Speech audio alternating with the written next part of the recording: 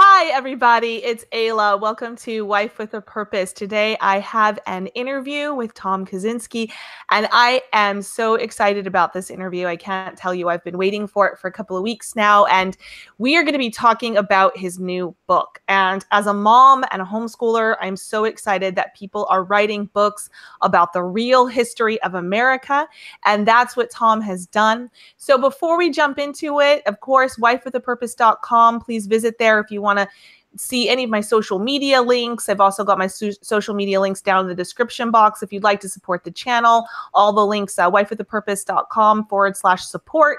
You'll find all of the ways to support this channel so I can keep bringing you great content. Don't forget to share this video, give it a thumbs up. Tell us what you think in the chat. We'll be keeping an eye on the chat as well. So we'll be taking your questions. And I hope you guys are having a wonderful Monday too. This last week of May, if you can believe it already. Alrighty. So let's jump right into this. I'm so excited. So for those who might not know your backstory, because I think that that's an important lead up to talking about your book. So let's briefly cover, who are you, Tom? And why did you write this book? And, how did you get into this position where you felt like this was an important book to write?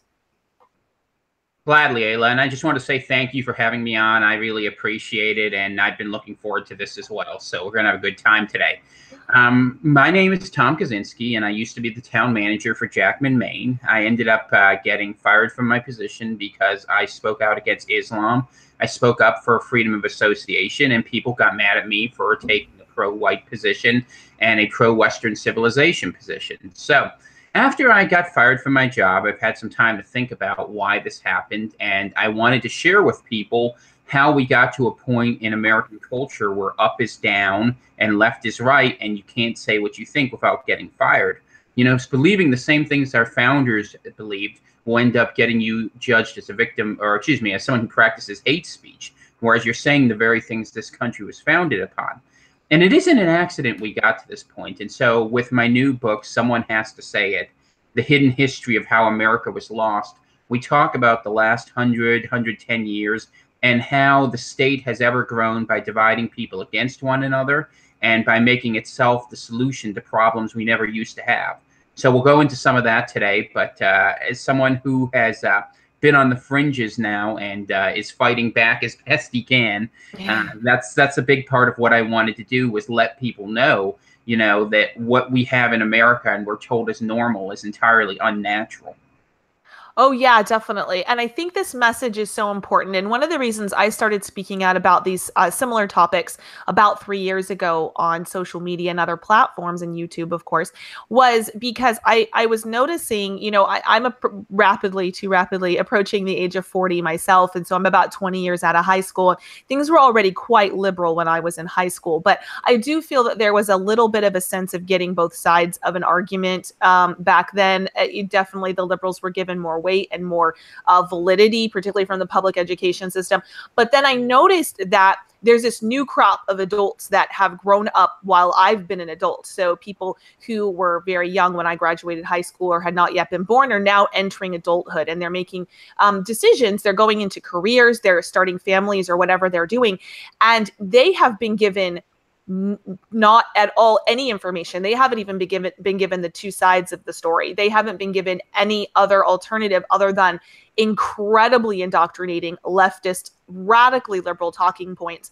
And they literally have no idea that a counter argument exists. And that was one of the reasons that I started speaking out, because at first about anti-feminism, and then later about, pro-white issues, pro-American issues, anti-immigration, anti-Islam, because these, I thought, well, it's one thing to be heavily indoctrinated by liberalism, but at least be aware of the counter argument. That's the way I was able to eventually make my way to conservative thought, was that, I got all of this stuff, but eventually the information was there. And now, they silence the information. They're literally erasing our history.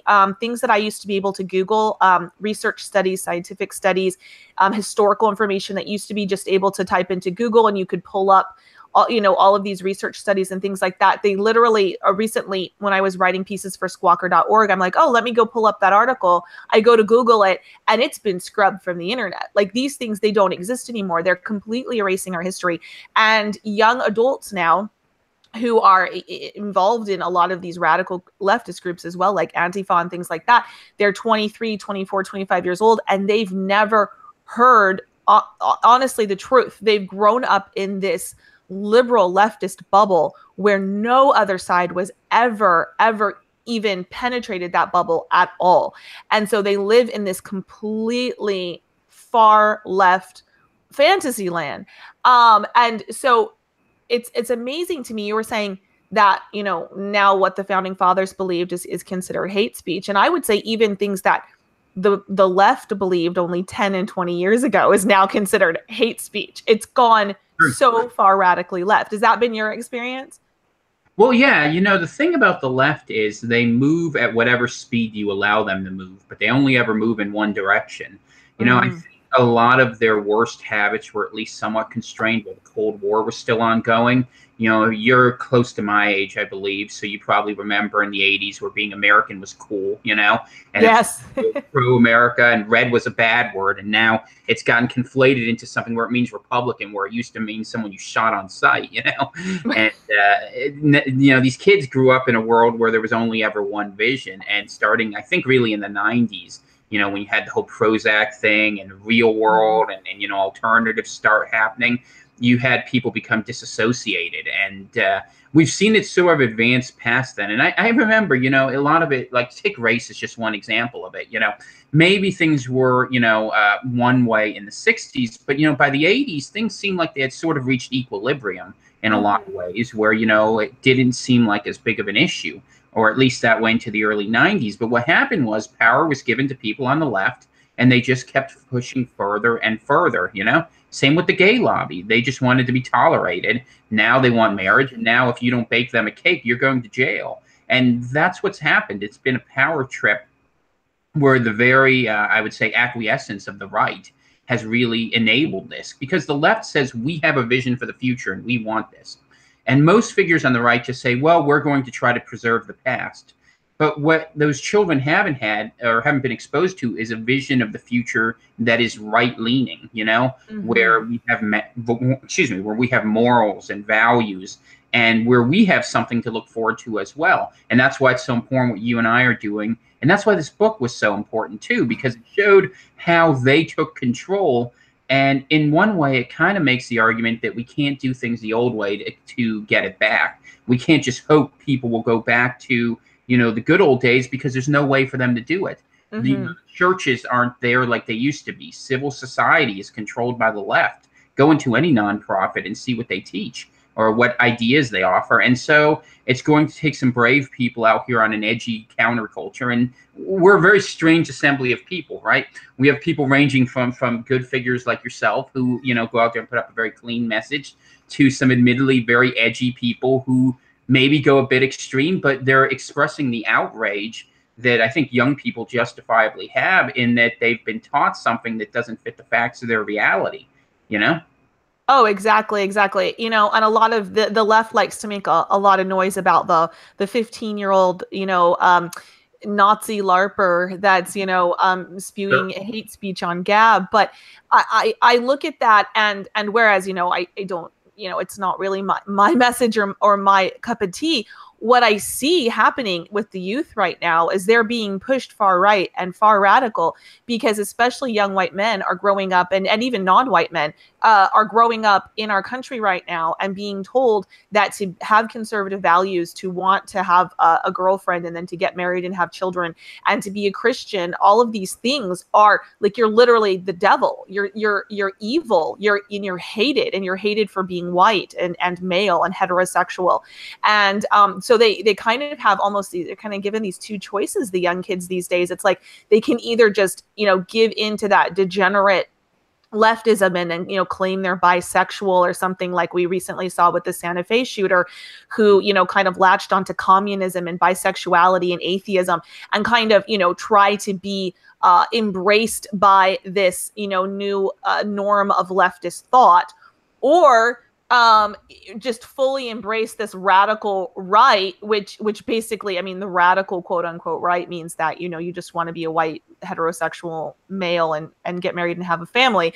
And that's considered, you know, extremism, and not only extremism for your own life, but you're considered, you know, our young men are being told by, like you said, just about every institution in our society, whether it's church or the nonprofits or public schooling or, you know, just random people on the street, they're being told that them wanting to be just a heterosexual white male who gets married and has kids, that they're not only hurting themselves, but that they're somehow oppressing the entire society by doing that. And every time a black man shoots another black man in Chicago, it's somehow their fault for being, you know, a white heterosexual male. And they're really pushing back against this. And I think that, you know, when I see those extremist messages, as much as I disagree with them, I also say the left needs to own what they're doing, because a lot of these people are incredibly young. They're teenagers, and they've been told their whole lives by every institution in their life that they're scum, that not only are they personally scum, but they are responsible personally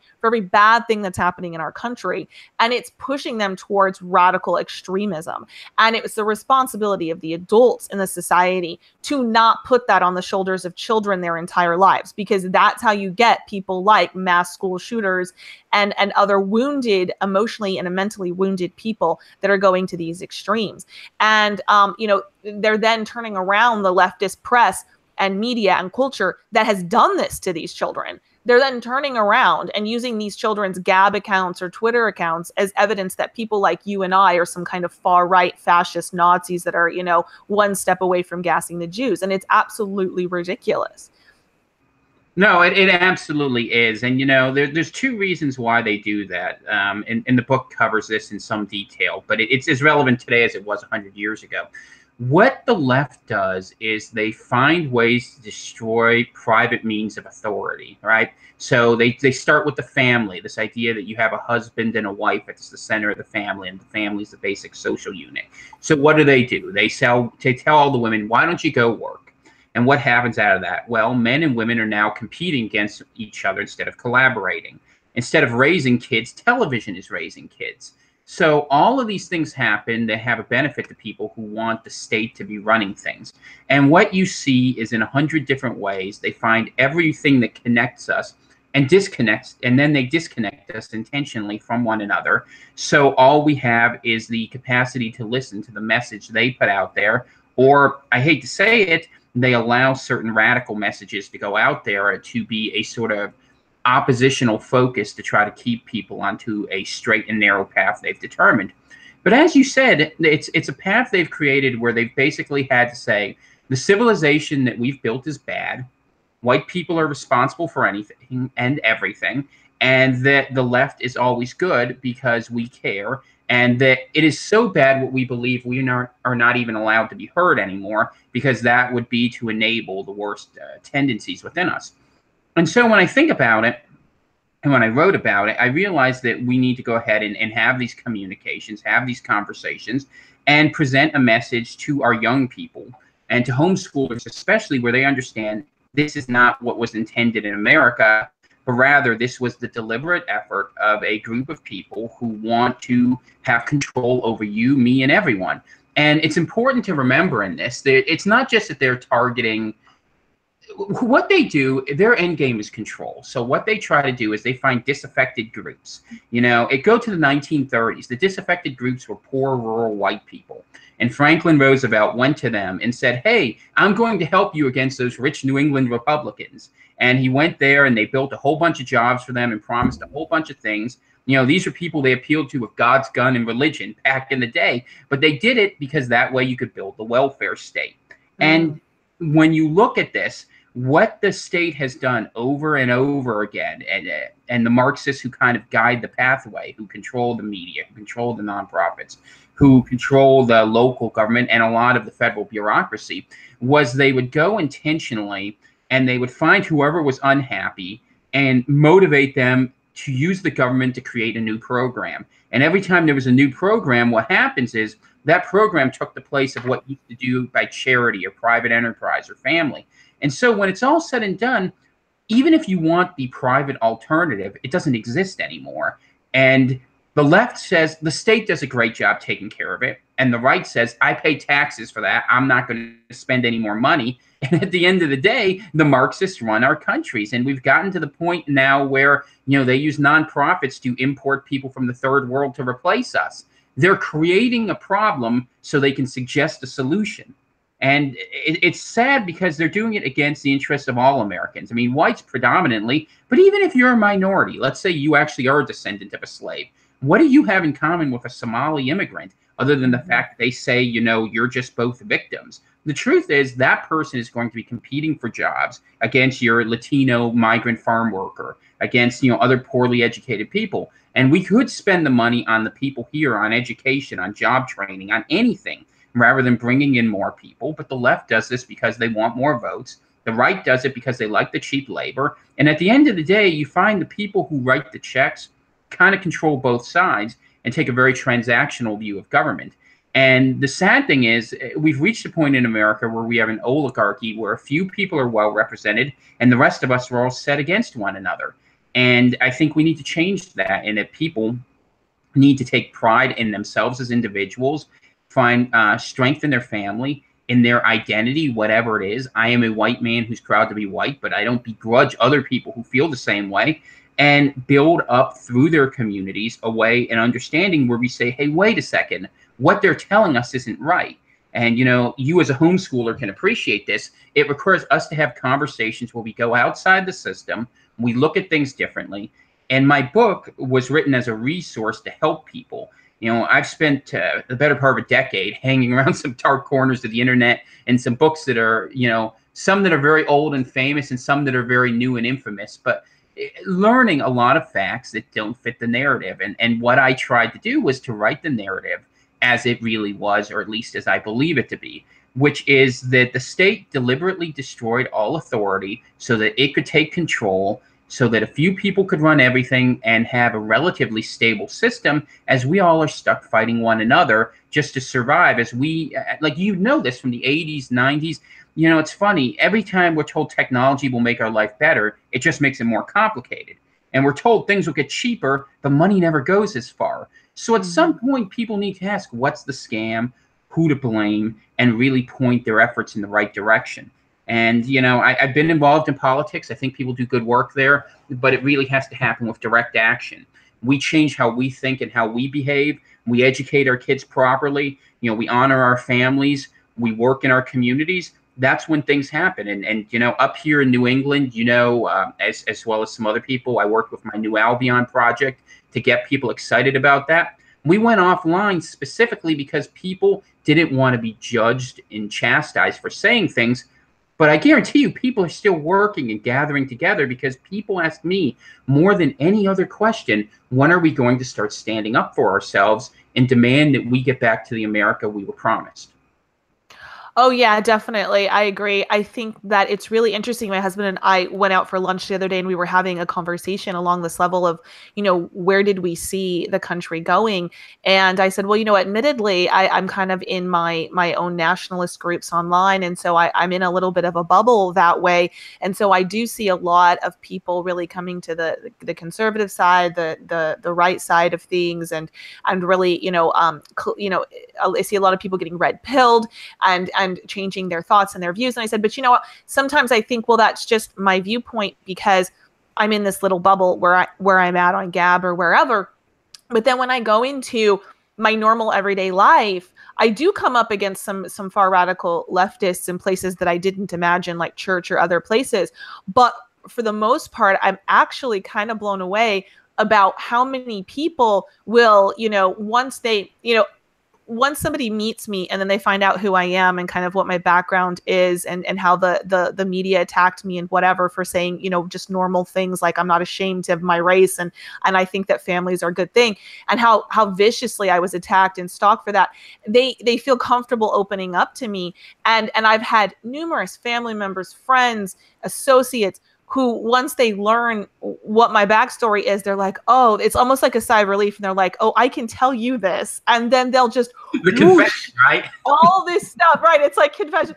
It all is this stuff. true. So they're like, I've been feeling this for 10, 20 years. And I think you're right about the 80s and 90s. And my husband and I talk about this quite often because both of us lived through it.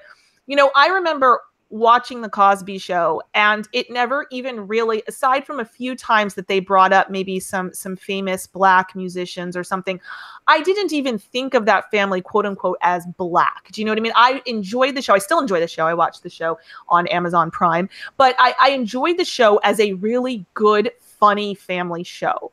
And the same thing with Family Matters, which was another Black show. And I had friends of different races, and in the 90s in high school.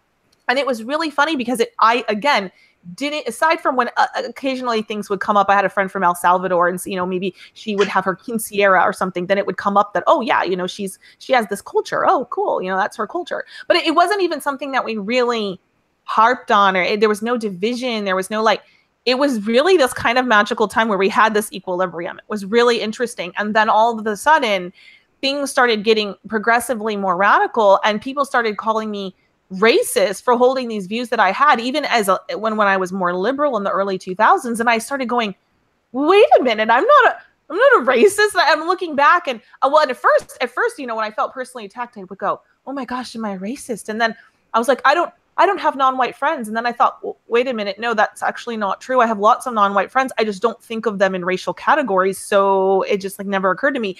And I sat there and I went, wow, like half of my friends aren't even white. I'm like, I'm not a racist. What's going on with our world? And that's when I started looking and going, okay, I know that I'm not a racist, but now suddenly my views are considered racist. And I have, you know, the same views that I had for the most part as a liberal, like in the 90s. So what's going on here? And it was this very deliberate, radical change that started happening in the 2000s.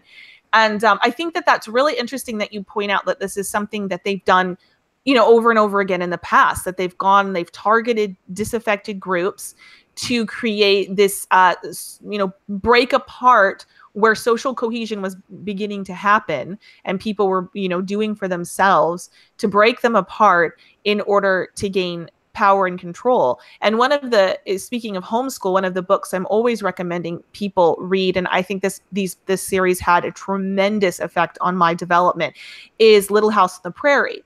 And one of the, you know, when I was a little girl, my mom read me the whole series in bed every night. We just went through every book. And then later on, I read them again, and, you know, the TV show and all of that.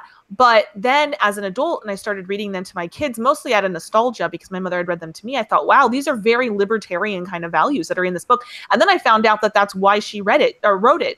Laura Ingalls Wilder had wrote it at the behest of her daughter, who was very active in the libertarian movement, because they saw this New Deal thing starting to happen in the 1930s.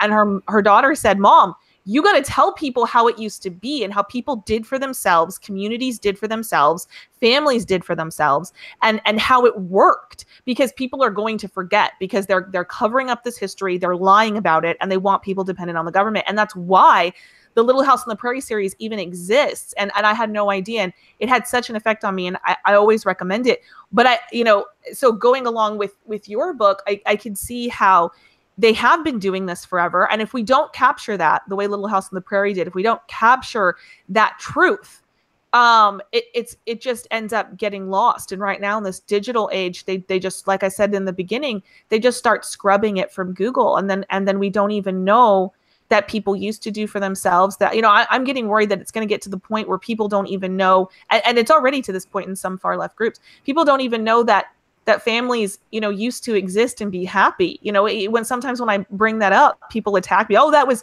a lie of, you know, 1950s propaganda. You know, the nuclear family was never happy, and children were abused, and fathers were tyrants. And I'm like, no, that literally, you know, one of the things I saw come out a couple of years back was this notion that husbands were like mass spanking their wives in the 1950s. There was this meme going around on Facebook amongst feminists and even conservatives that like, oh, are we so glad that we got out of that era? And I went, I really don't think men were like beating their wives on like a regular basis in the 1950s. I said, instead of believing a Facebook meme, why don't we just go ask our grandmas? Like, they're still alive, most of them. Like, can we go out, you know? And I asked my grandma, who's still alive. I was like, was this a problem in the 50s? And she's like, no, like that was not a common thing, you know?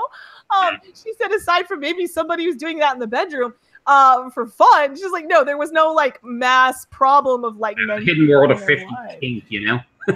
yeah. So it's so interesting how they do this. And so I'm so happy that you've written this book. And so for those of you who are just tuning in, I let you know I'm interviewing Tom Kawczynski. He was the man who was fired up in Maine from his government position for being anti illegal immigration and questions about Islam and not being ashamed to be white. He has written a new book called Someone Had to Say It, and it is about the lost history of America, and he's been sharing that with us today. And I have the link to the book is in the description box if you want to click on that and add that to your library. I highly recommend it. And like I say with a lot of things, get the print edition if you can afford it, because I really do think that if the left continues to get control, they are going to be scrubbing a lot of digital stuff. So if you're relying on just having this library on your Kindle, I would highly, highly recommend that you get print copies of these sorts of books and build your library. And even if you don't have children yet, but you're planning on having children, please get this book now, because you're going to want to be able to teach your children real history. One of the problems I've come in that I've experienced as a homeschooling mother is trying to find good history books. Even conservative written books these days, their history is just not based on fact, and it's real garbage. So make sure you add this to your library as a hard copy if you can afford it. Please do. You won't regret it, I promise you. So Tom, let's see. What else would you like to tell everybody about this? One piece to that too. It is for sale on Amazon right now, but if you don't like to purchase through Amazon, which many people don't, if you contact me at nationalright.us, I can find a way to get that to you directly. We can do it through electronic transfer or check, money order, however people like. I'm happy to autograph it. Usually it's $25 if you do it that way. Costs a little more because I have to pay for the shipping, but definitely happy to get that to anyone interested. And one thing about the book I think people should know is it's really written in a very friendly conversational tone. It's designed to be a 2 or 3 hour read where you basically get a glimpse into the sort of questions you should be asking, so you can go deeper into the issues that really prompted us: the rise of the banks, the rise of the welfare state, the rise of the military state, social disorder of the 1960s, and a lot about what we've been talking about today in the 90s. So it doesn't go too deep into any of them to be onerous, but I think people would get a lot from it. And the one thing I've had people tell me who've read it so far is that they think it's perfect for reaching out to that person who isn't there yet, that moderate who still has faith in the system, like you were talking about, Ayla. Mm-hmm. If you were a moderate in 1990s, you're halfway to being a far rightist today because you didn't move. The society moved underneath you. And I think the one point I want people to know is that, America has been set up to fail in this sense that you can usually have a country that's either multi-ethnic or multicultural. You can't really do both. And we had a country that had a single common culture of responsibility, family, hard work, respect for the family, and these were universal values. They weren't racial values. After the 90s, that started to change, with some of these movements to redefine gender, the gay marriage thing, radical minorities. And they were radicalized against the majority by a group of people on the left. A real problem going forward, because what they're doing is they're bringing in more minorities who come from different cultures, knowing this will exacerbate some of the conflicts in our society. And this is the part that sometimes gets lost in this, is that it's a global battle, and the United States is a problem. We are a country of free-thinking people who believe in liberty and have a ton of guns. So in a lot of ways, the global elites would have no problem with seeing America collapse, because EU is very much communist at this point. China is avowedly communist. And when you look at the other power centers around the world, they already control them. And that's the one thing that gives me a lot of pause for today, which is that America stands alone in many ways. And the American people stand alone against our government and against our deep state. And when you can see, like I did in my book, how this has been done over 70 years, you really have to hope that Trump is successful, the deep state is constrained. But while you're doing that, you need to be meeting with people in rooms in your neighborhood and having those conversations where after you get to know people, you can say to them honestly, look, this isn't quite what we want. Let's make sure we take care of our own. And as we do that, more people become informed. We can elect better people. Hopefully, we can solve things politically. And God forbid, should things come to their worst outcome, we can protect our families and protect our values, which is what I think we may need to do. It's very different than how people like to think about the world. And I try to be an optimist. I think you can live a much better life by working within your community and reaching out to people. But it's the sort of optimism that's also prepared for outcomes which we wouldn't like to see. And I always tell people that's how you need to be thinking. And as someone who lives in a very rural part of Maine and enjoys that, I would say if you want to find good people, consider moving to the country if your means allow. And if your means don't allow, change your means because you're going to be happier. You're going to see all these compromises you don't have to make. I had to drive down to Boston last week, for instance, and it took me 3 hours to drive 20 miles with a bunch of people screaming and mad at each other. And I'm like, these are not people anymore. And I'm not meaning to cast aspersions on them, but the hive mentality of living in cities, of being apart from the land, of being apart from nature, makes us accept things as normal, which really aren't. This idea that we can just be interchangeable entities who live in cubicles, that's not humanity. That's not our past. And God willing, that's not our future. It's like going to one of those big agriculture farms where all the chickens are in little cages till the day they die. That's what's being planned for us by the left because they are obsessed with equality. And there's two forms of equality in human history: death and squalid poverty. And usually one follows the other. So, if we don't want that, we need something different. And for yourself, your family, have some kids and enjoy it, Mm-hmm.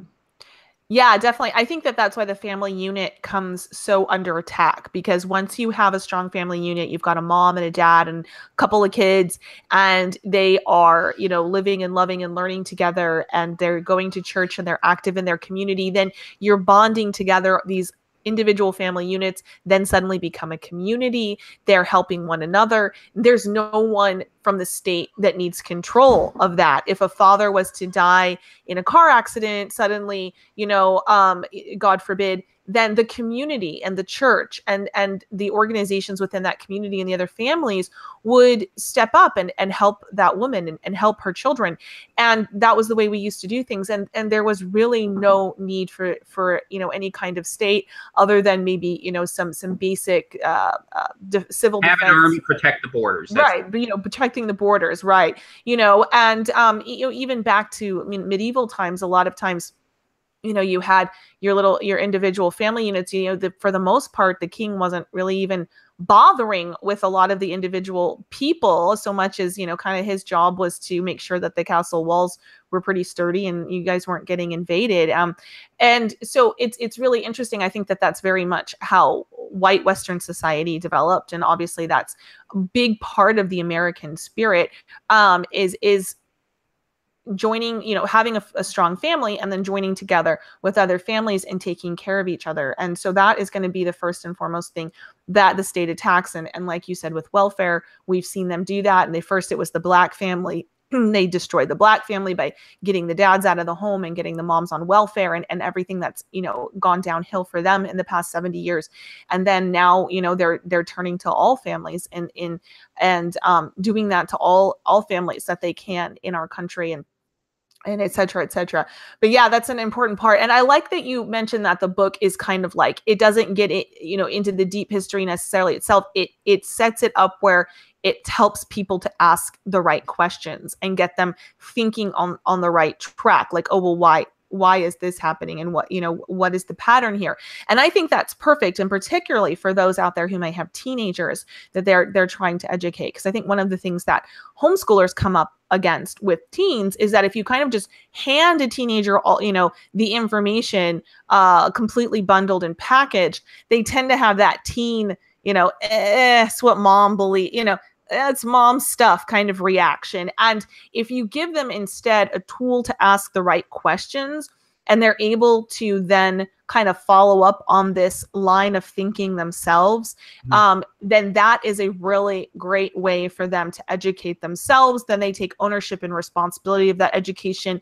It feels like, okay, this is their belief system that they've come to, not something that mom, forced on me, mom and dad through homeschool, forced me to believe this set of, strict tenets. It more becomes the ownership of it.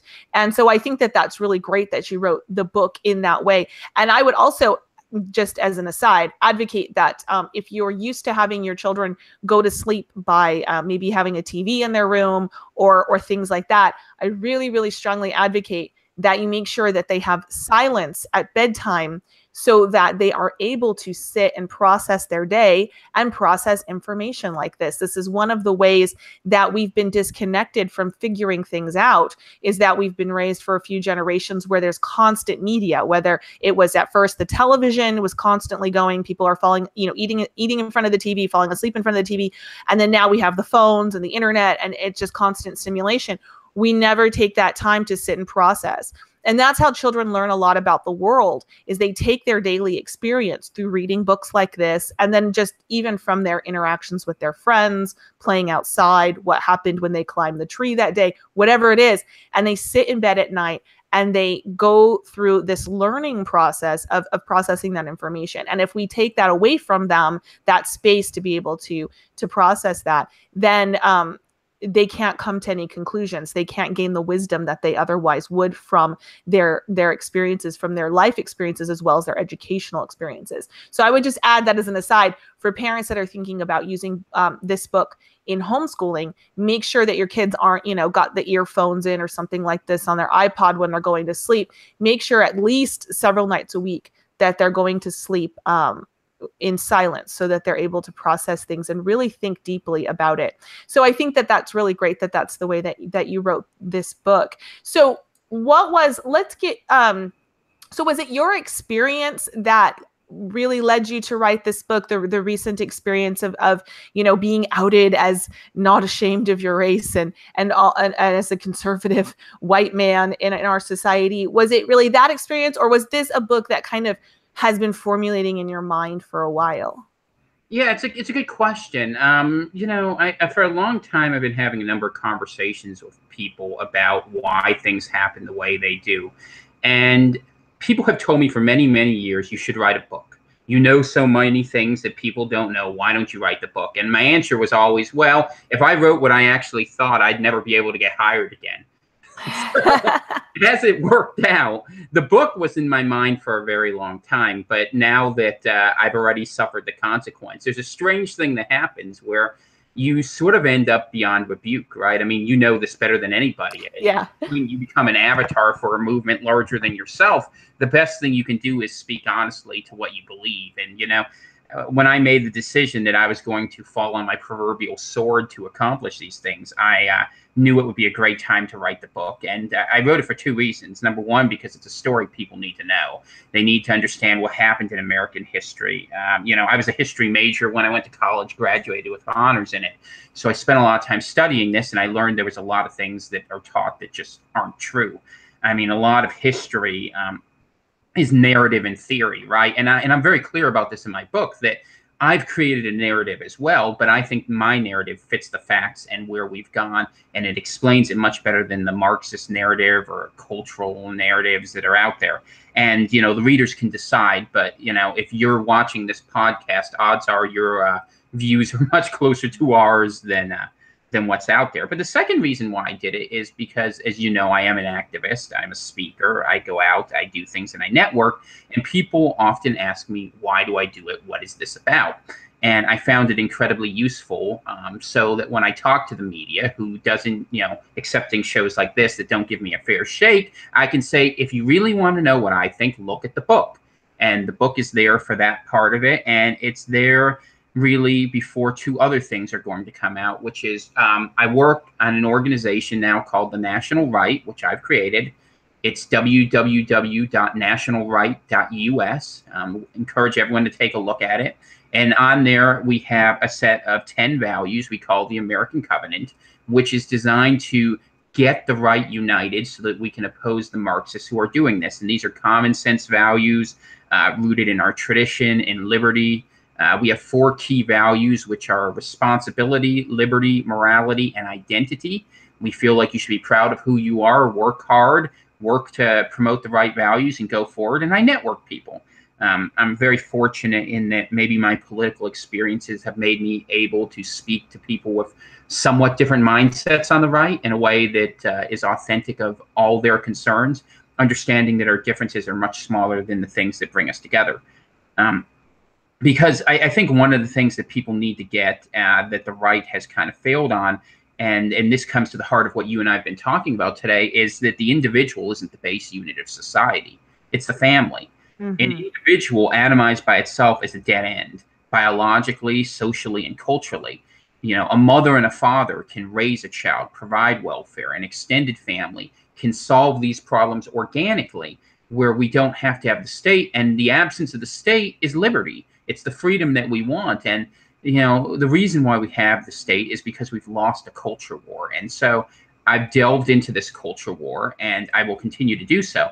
The national rights start with that. And right now I'm considering heavily writing a second book to answer the question I'm always asked of, which is, what do we do now? And such a book probably will be less optimistic because hard times are ahead. And if we are really honest, we probably never are going to reach the majority. We don't control the media. We don't control the schools. We fight within our families. We have these issues. But if we can reach enough people and work between ourselves, we can live a better life, and we can become the nucleus of the force that reaches that next generation, or takes the action needed if our liberties are tried too far to sustain this generation. And I know the road I'm walking is pretty dangerous of necessity, and I'm trying to do this as tactfully as I can, which is a little bit of a challenge because the number of hate lists that I'm on is absolutely amazing for a person who laugh more than yell. But the state finds people like us incredibly dangerous because we're trying to find a way to not need them so much. And that's what makes us enemies. You can murder someone. I think of the example of, down in Charlottesville, Jacob Goodwin, what happened with him. We see people murder people who get off with a few years on manslaughter. And this guy gets 10 years for what they call it, malicious kicking. I mean, yes, when he was attacked first. Yeah. It's absolute insanity. And the thing is, you can't win by lawfare because the state is corrupt. And I tend to think that's why politics won't work. The judges are bought. And you can go in, the book goes into the details of how this happens and why this happens. But when it changes, which is, I think, what people are more concerned about, is when you can solve problems between yourselves, with your neighbors, with your community, within your family, and you work towards independence. I work with a lot of homesteaders up here in Maine. A lot of people have moved up here. They say we're economically doing poorly. What they don't see are the thousands of people who are moving up here to live off-grid lifestyles intentionally in recognition of what's coming because they want a better life. And I'll give you a story. I was up in far northern Maine, which, you don't think of Maine as a big state, but even where I live, this was 6 hours from me, literally a stone's throw from the Canadian border. And I met a gentleman who was from Europe, or who was an American who had a European wife. And they had lived there in a country which had major issues, a Scandinavian country, okay? And in those countries, if you spoke out, you went to jail. And the government would put Muslims into every town, no matter how small. If there were 100 people, you got your percentage. And they didn't want to be there, and the people didn't want them there. But the government didn't care because they were there to enact an agenda. And the agenda was to destroy any social unity that people could experience so that no one would question the state. Because if you're busy fighting one another, you can't do it. And these people, God bless them, were willing to leave, and they have a beautiful family, and now they live there in rural Maine. But I remember the gentleman was telling me he felt badly that he wasn't able to lead the fight up there because they couldn't win that. Yeah. And 10 years ago, they weren't having those problems up there. I mean, this happened very quickly. And it could happen quickly here, too. 8 years of Obama showed how quickly it could happen. And Trump has given us a respite, and a lot of people are counting and hoping on good things from the administration. I hope for good things, too. But they may not happen. There are other forces working against this. And we help him and we help ourselves by not assuming anything other than what we work for and what we make happen. And so that's really what I hope people do. And that's what I work on, figuring out ways to do that and to reach out to people. I mean, I've gone from living a more comfortable lifestyle to a more modest one, but it's an honest one, and I take pride in it. And my wife Dana and I fight hard for this. I know you're familiar with her, and you know what a warrior she is. So She is an amazing woman and a total sweetheart. You are so blessed. I absolutely am, and I know she's watching this right now. So I'm missing her. She's away visiting her parents for a couple weeks, but yes, letting me do all my media. But that's what it takes: men and women working together, right? I mean, what do we do? We need to roll back the state. We need to reclaim the family. We need to win white women back. yes. I mean, you're leading the effort there. You know, this MGTOW thing isn't getting it done. I hate to say it. I mean, I understand guys are frustrated, you know, but at the end of the day, the family is the social unit, and half a person is no person at all. That's what we. Oh, I was going to say, I think that you and Dana are such a wonderful example too, because I know through circumstances, not your fault, you can't have children of your own. But Dana is such an amazing becoming such an amazing auntie to my children. And, you know, she puts together little books and packages and things to send them. And, you know, I think it's so wonderful that even if you're an individual person or a married couple who can't have children or don't have children yet, you can get involved in building up the family unit in our society. And when we make these connections where we have this like broader extended community and family, then we're able to like you said, to network. We don't need to rely on the government. We don't their influence, and even the influence of the SJWs who try this kind of lawfare system, you know, getting people fired and everything. But if we're creating our own businesses, if we're supporting each other, you know, if someone in our movement starts a company selling, you know, coffee or bread or whatever they're doing, if we're intentionally putting our dollars that way and building up our own financial resources, building up our own community, supporting families within the community. Yeah, there's no reason, even for those who can't, you know, haven't found a partner or whatever it is, don't go MGTOW. Like, you can be part of a family. You can be part of a family. You are part of a family. And I have a couple of friends who don't have children of their own, who have become like family in my children's lives.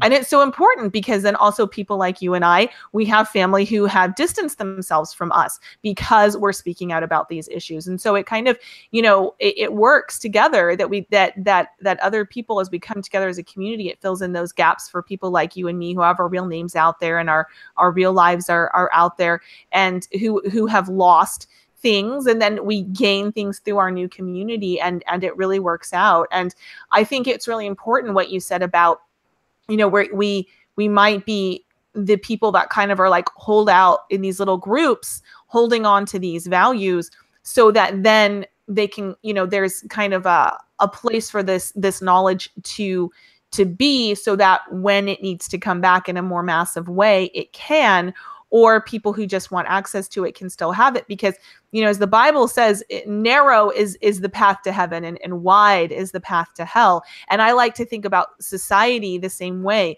We're probably never going to overwhelmingly win the majority of society, because wide is the gate to hell.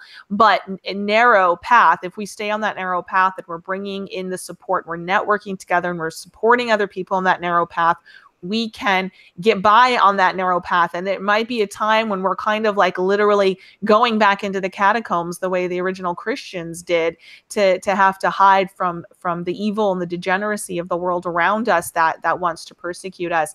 But if we can learn from that, and we can hold that little ember alive and keep this information alive. One of the great examples is the Amish community. You know, a couple hundred years ago, they decided that the progress they were seeing coming about in modern life was something that was taking away from family and family time and family values. And so they shunned a lot of these new technological things that were coming out, and they continue to do so. And a lot of people don't realize that the reason the Amish do that, the Amish aren't like LARPing as, you know, somebody from the 1800s. The way that they have their lifestyle set up is they shun things that take away from the community and the family. So for example, if one person is able to put on like really expensive designer clothing and whatever, then that kind of creates a disharmony within their community. So they say, you know what, we're all going to kind of have this one style of dress. And so that's why. And then of course it's a modest style of dress for obvious reasons. And then, you know, as new technology comes along, their local community bishop decides, you know, I think that pulls away from the family or it doesn't. So that's why you see in different Amish communities, like some are allowed to have phones if they need it for business, but it has to be in a little phone shack at the very edge of their property. So that means that you can't just sit on the phone and talk all day and ignore your chores and your responsibilities and your family. If you want to use the phone, you need to make kind of a deliberate effort to schedule that time, go out to your phone booth, call who you need to call to buy a cow or whatever you're trying to do, and then go back to your family. And they do the same with a lot of the new phone technologies too. Now, you know, if you have to have a smartphone because you're an Amish man who runs a business and you employ non-Amish people, well, that's fine, but the phone stays at work or, you know, whatever. They have these rules, and they've been able to preserve a lot of community examples and educational examples and family harmony examples that we can now draw from when we read resources written by them, or you know, I even get some of their homeschool resources. They sell them. If you write away for the catalogs, they'll send you their magazines and things, and we can pull resources now from them. And they've kind of held on to this notion of, and a lot of the things I've learned from them. And so if we can become that for the larger society, where we're kind of holding on to these nuggets of truth, this knowledge, this ember, so that at any point it can build back up to a bonfire and a flame again, you know, that's great. But for now, if we network, and I really encourage people, you know, make this a priority in your life, because there's nothing more important than to, you know, create a family, be involved in family and be involved in community, and keep this information safe and keep it alive. And I actually heard of a family recently who's moving all the way across country to be with another family that they love, and that they had a church organization with, and that they, you know, the children were friends, and they have this idea of having a community garden together and everything. And the family that's moving, they're, you know, it's kind of, people are, well, why are you moving across country? You don't have a job yet. You don't have this, you don't have that.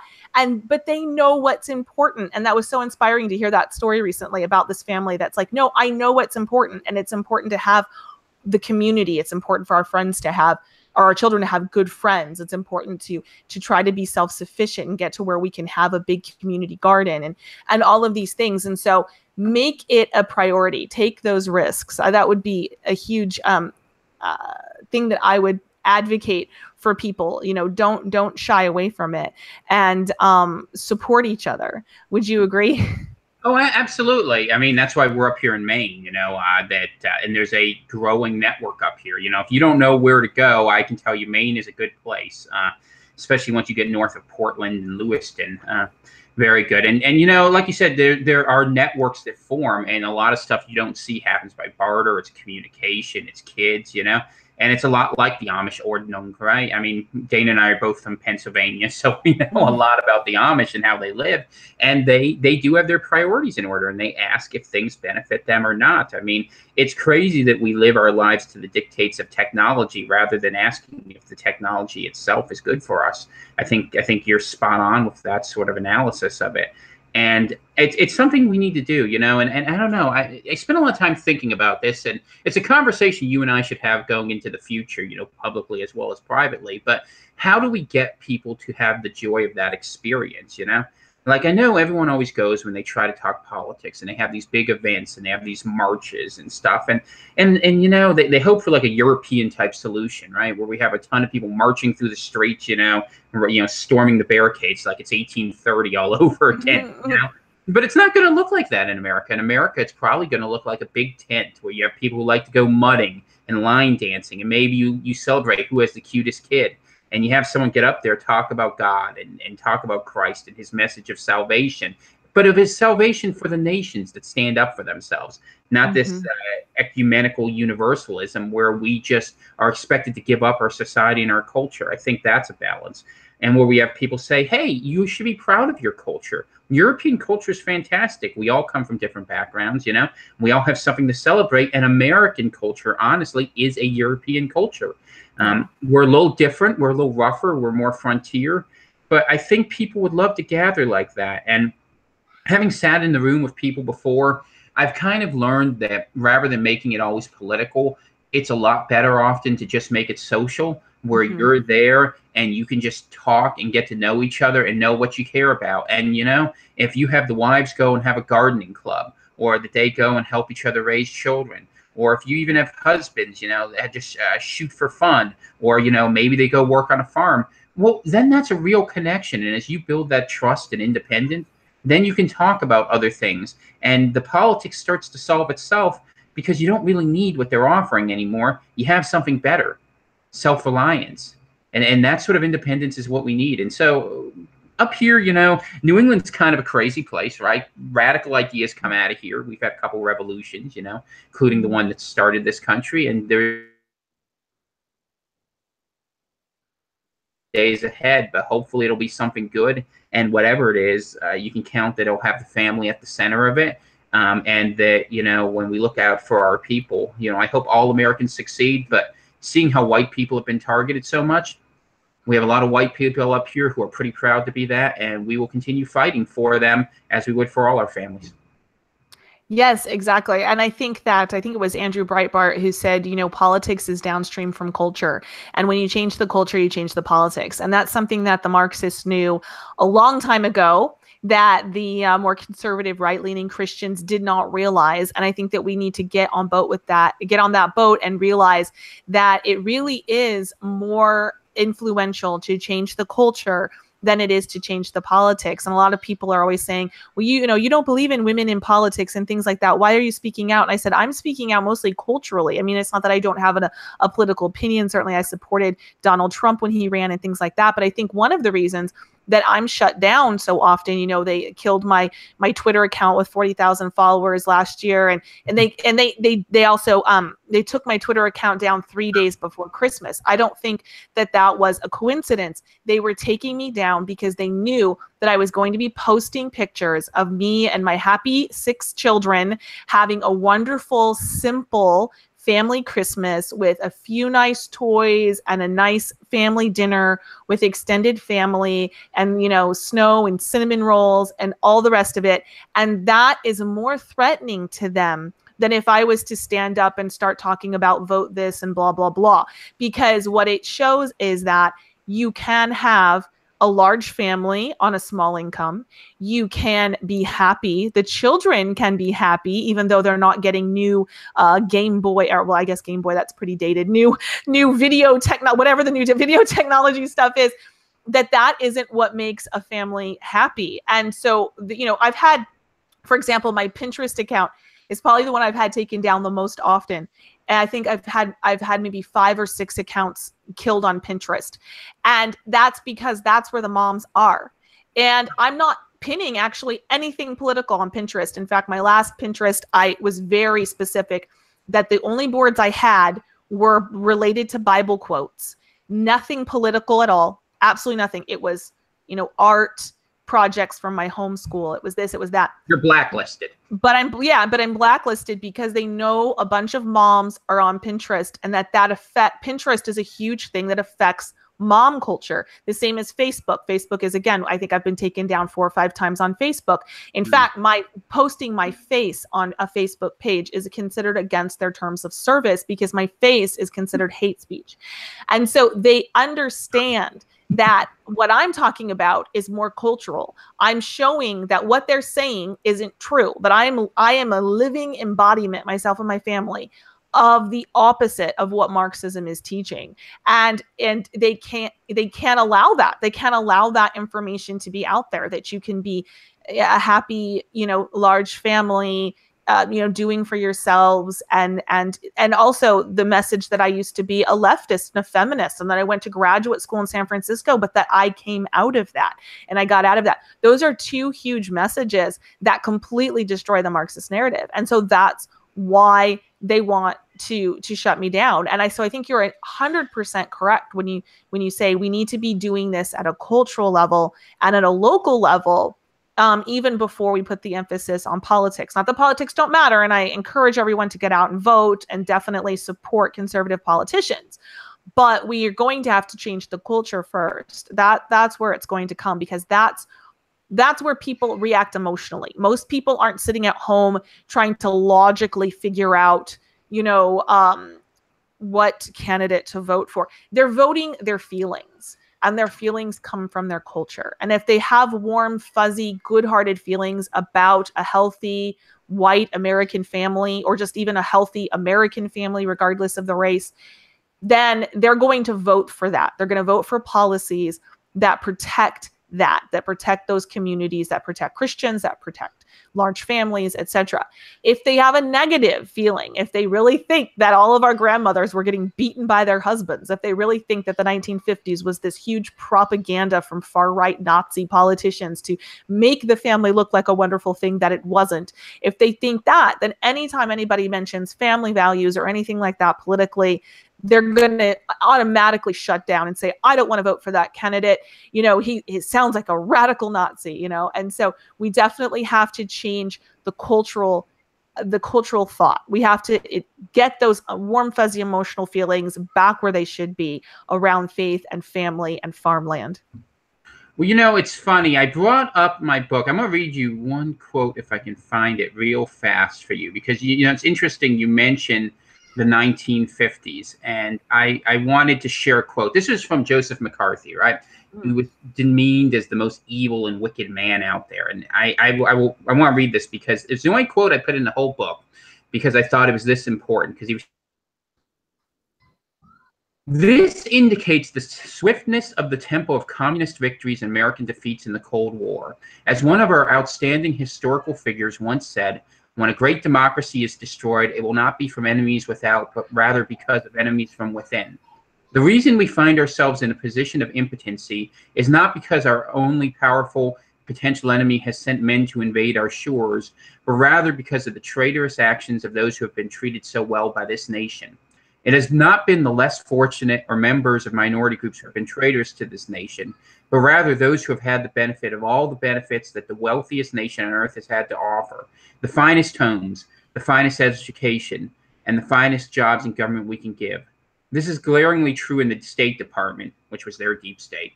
There, the bright young men who are born with silver spoons in their mouths are the ones who have been the most traitorous. And I share that with you because you've been told in history this was the worst man out there. Mm-hmm. They had the same struggle 70 years ago, and the same thing happened. The media painted him as a Nazi, as a terrible figure.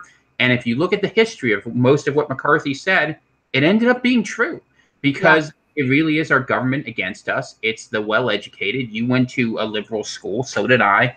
I was around a lot of socialists and could speak their language, and that makes us even bigger apostates, because you know how those fights go, and you can reverse engineer their arguments. Because it's based on radical idealism, right? It's based on this idea they want to have that all people are equal, and no two people are equal because no two people are the same. Mm-hmm. And, one thing that you learn as you go through life is that as much as we want to have a world with reason, the truth is it's a world of instincts, and we use reason to cleverly justify what we do. Yeah. But in that, I find hope, because there are healthy instincts within us that are being suppressed. It is our nature to want to find a partner. It is our nature to want to have children and to have a family and to be close to the land and to, to do work that's meaningful to us. People who push papers all day. And as I say this as someone who did it for 10 years, there's an emptiness that you can't resolve, and all the drugs in the world, and all the distractions they can provide don't solve that. And as we begin to put that out there, the one thing that always gives me hope is we fight a massive, terrible system. They control the finance, they control the media, they control everything. But they have to, because what they give us is fundamentally unnatural. Humanity in general, and I think Americans in particular, strive for excellence. And that sort of quality is the very opposite of equality, but it is fundamental to our nature. It's hardwired into us of generations of survivors and of the inspiration of our faith, of Christ, that teaches us to be better men and women. And so in all of that, there is so much that we can draw upon if we can just step outside of these blinders they've put on us. And as people do this and see others succeed, yes, there will be those who are envious, but we can grow very, very quickly. And I think therein lies the great hope for us that, we might find that better life not 10 years from now or 20 years from now, but really quickly. We just need a little bit of help.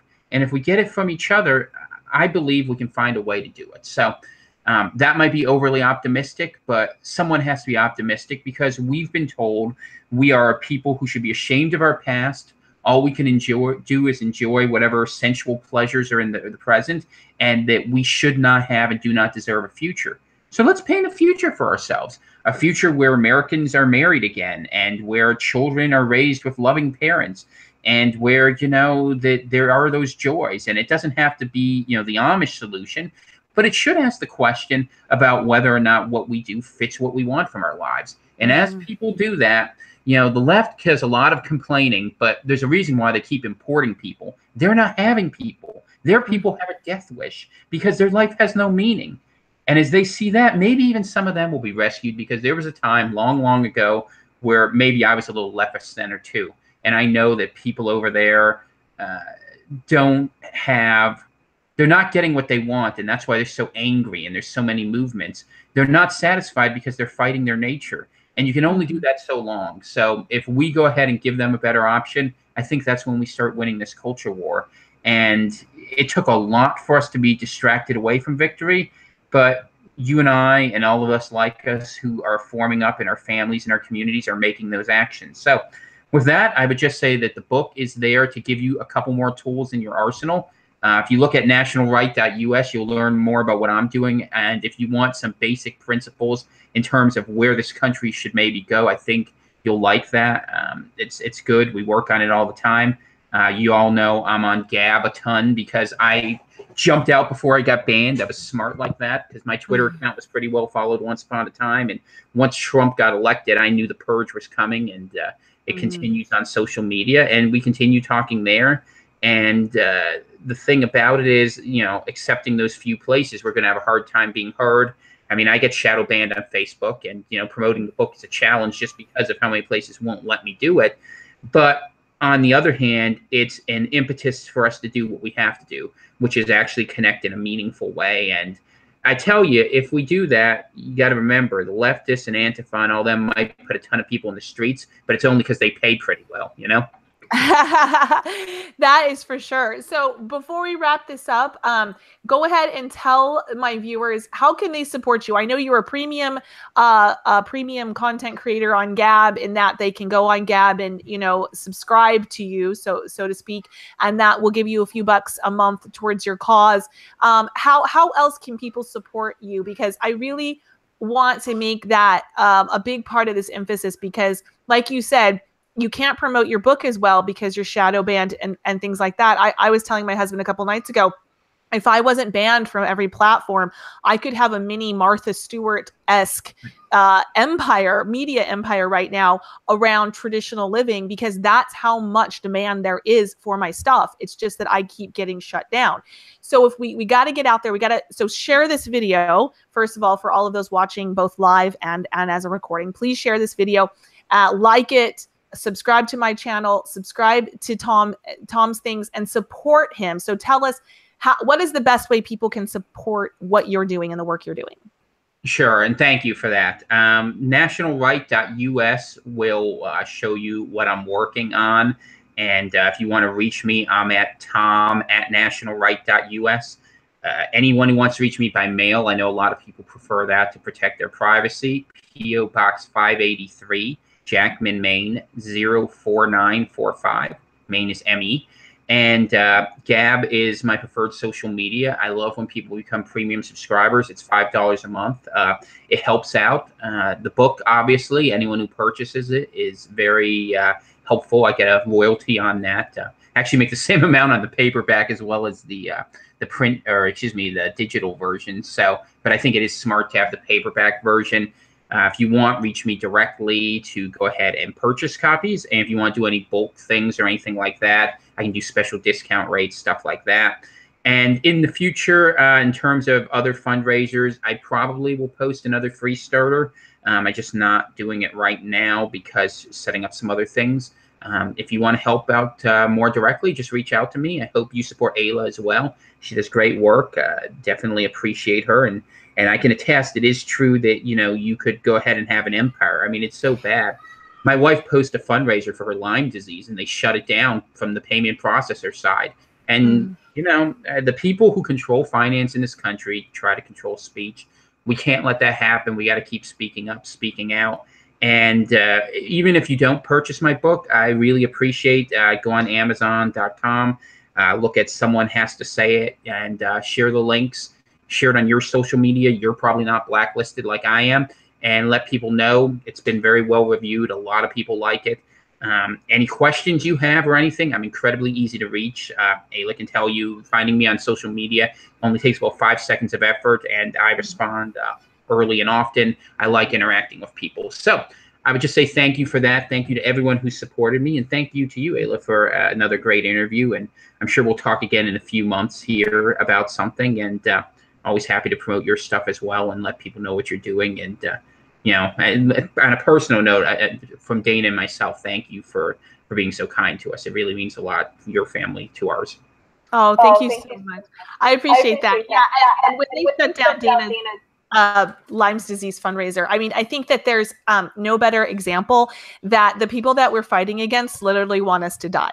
Like, they just literally do, because there's absolutely no reason to shut down a medical fundraiser for somebody because you disagree with their political or social opinions, other than you want them to die. So, I mean, we really have to keep, I think that helps zero in and keep in context some of the people, not all, but some of the people on the far radical left that we're dealing with, and what measures they will go to try to silence us and just simply get rid of us. Institutional left.